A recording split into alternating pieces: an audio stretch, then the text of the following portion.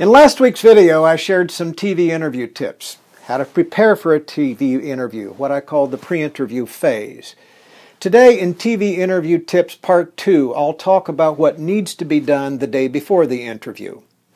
Your interview will be better remembered if you have what I call a quotable quote, something pithy, easily remembered, easily tweetable, something that will give your interview a second life on social media. One I remember from Milton Friedman that was quickly repeated. If you put the federal government in charge of the Sahara Desert, in 5 years there'll be a shortage of sand. Make sure you check the daily newspapers the day before and the day of your interview.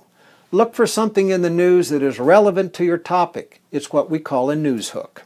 For example, if you're talking about railroad safety, you might say that had your proposal been the law of the land yesterday, we'd not be reading about the tragic death of innocent children today. If you can't find a news hook, look for a fresh hook on how your message, your book, your program, your policy would improve the health, happiness, or wealth of the listening audience, or a particular demographic group in the station's listening audience. The day before the interview, pick the clothes you will wear so that you don't have to worry about broken buttons or a soiled blouse the day of the interview. Do not wear clothes with complicated patterns or garish colors. TV doesn't like them. White shirt, white blouse, okay, but don't even think about wearing a white jacket. Do not wear expensive watches or gaudy jewelry. Audiences do not like displays of wealth. Arrive early for your interview and allow plenty of time for makeup. Watch your attitude with the TV staff. It may be your only interview of the day, but to the TV staff you may be one of 80 people that are moving on and off the set that day. If you act like a prima donna, you'll not be invited back. Finally, there's some things to remember before the interview begins. 1. The interviewer may or may not be prepared, may or may not have read your bio, may or may not have looked at your website, may or may not have glanced at your book, or be familiar with your policy position. It may fall to you to highlight the important elements of the aforementioned for the audience. 2.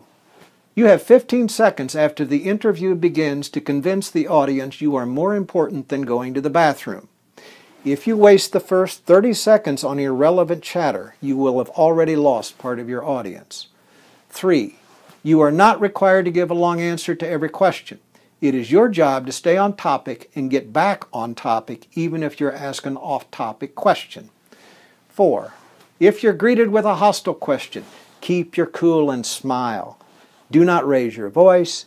Never, never, never lose your temper on TV. Next time I'll have some TV interview tips on body language, how to sit, where to put your hands, how to look confident, and some TV interview tips on how you can stay on message even if the interviewer goes off topic.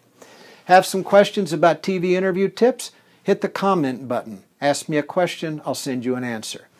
Subscribe to my YouTube page for more on the art of running for office and how to win an election.